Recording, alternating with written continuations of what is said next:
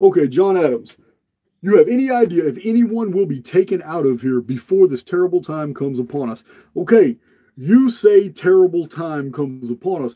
I don't think you guys are getting my you, I guess my understanding of the apocalypse. Apocalypse is a double-edged sword. All right. The apocalypse actually means to unveil, to uncover, to the awakened, to the enlightened, to the redeemed, to the elect, to the immortal, to the person that knows their divine inheritance. The apocalypse is an unveiling. It's a peeling back of reality to show what's really happening. Here's what's going on. We know these are judgments from God, but they're not affecting us. There are always fringe communities that are surviving on the edges of civilization when civilizations are going through resets or cataclysms. I don't see the future coming Phoenix and Nemesis X object events as evil to me in the particular because I know I'm insulated whoever I'm going to be.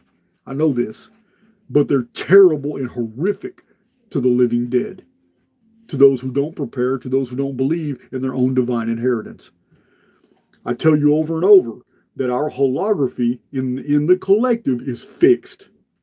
Events will happen in the collective unconscious. All this we are the world, everybody holding hands, trying to mentally change and all the star seed theology that we can by immense numbers come together and alter reality. No, you can alter the reality of the group that's participating in that. That always happens. There are always survivors of every reset. There are always survivors of every cataclysm.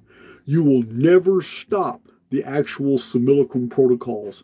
They were written in by something far more powerful than we are. While we're here, we're not really enjoying our full inheritance.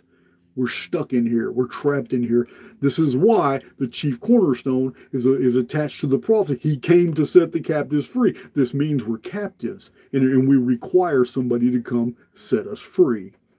Now, I don't believe that's going to happen in the future. I believe it already happened in the past, and this is what the Great Pyramid is. But that's subject for all my pyramid videos.